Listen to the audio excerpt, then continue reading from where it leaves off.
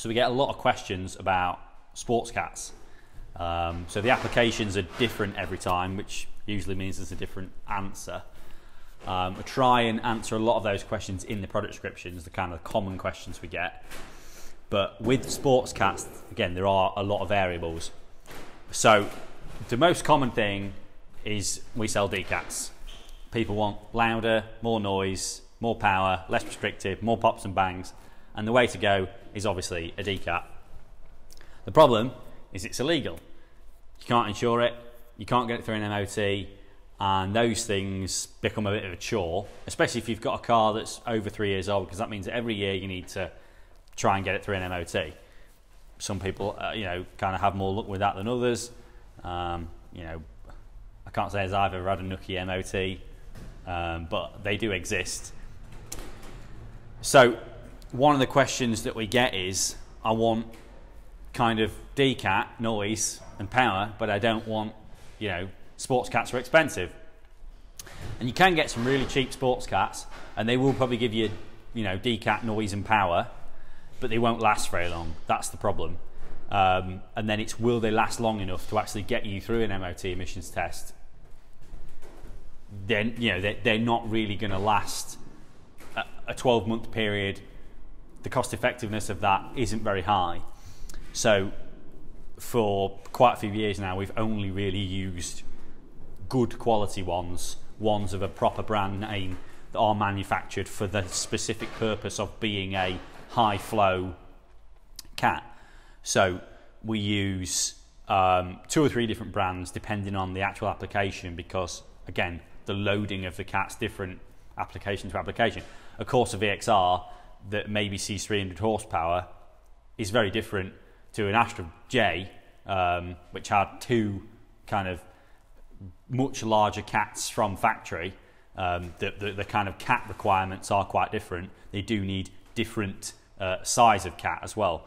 So there are quite a few differences in different kinds of cats, other than just the physical size. There's the amount of cells.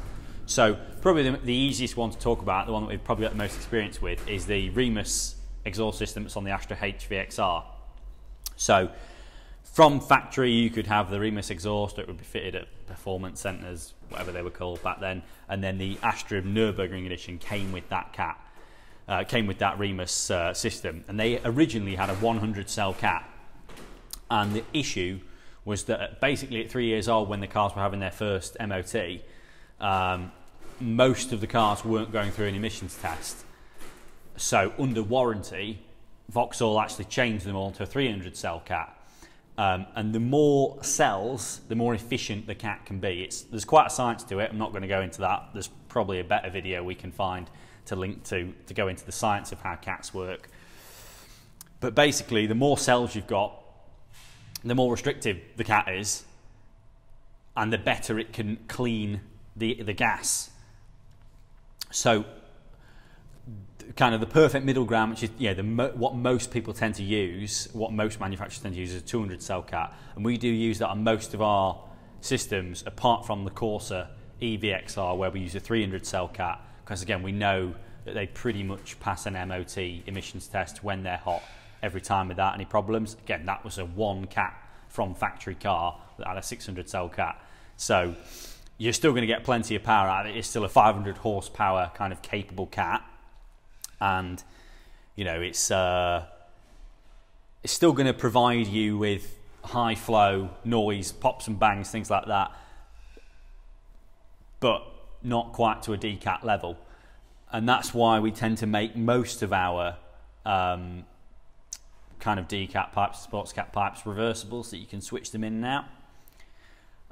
And that is probably one of the better ways to go, because if you pay for a sports cat, we're always willing to include a decat section if we can, if you need it as well, and that gives you the ability to just switch it in and out. We don't warranty any of the sports cats we use, and there's quite a few reasons for that. We will always warranty the welding, obviously, but when it comes to the actual efficiency of the cat, e.g. it passing an MOT emissions test, it's very hard to warranty that. It's very hard to ever actually guarantee that, because there's a lot of factors. there's the kind of condition of the engine, there's the fuel that's used, there's how it's tested, the temperature it's tested at, the temperature the engine is, the temperature the cat is. There's a lot of variables. There are ways you can get almost any car to pass an MOT emissions test, but that's the reason we don't. Some cars will pass, some cars won't pass, and it's a very difficult thing to actually try and guarantee to someone, which is why we never will. I'll tell you that it's very likely or very unlikely that it'll pass, but I will never guarantee it actually will. But as long as a Sportscat is fitted for a roadside test, even if it doesn't pass an emissions test, as long as a cat is fitted or a visual cat is fitted, you generally, again, depends how you read the law, but you generally won't have any problems in terms of a roadside test. If you fail an MOT test, obviously it just means that you've got to either fit a cat or what have you to kind of pass that emissions test. What you do with the car after that is up to you. But yeah, that's one of the reasons why also that fake cats work on diesels, because the emissions are tested differently. You know, as long as something looks like it's there, they will pass a test.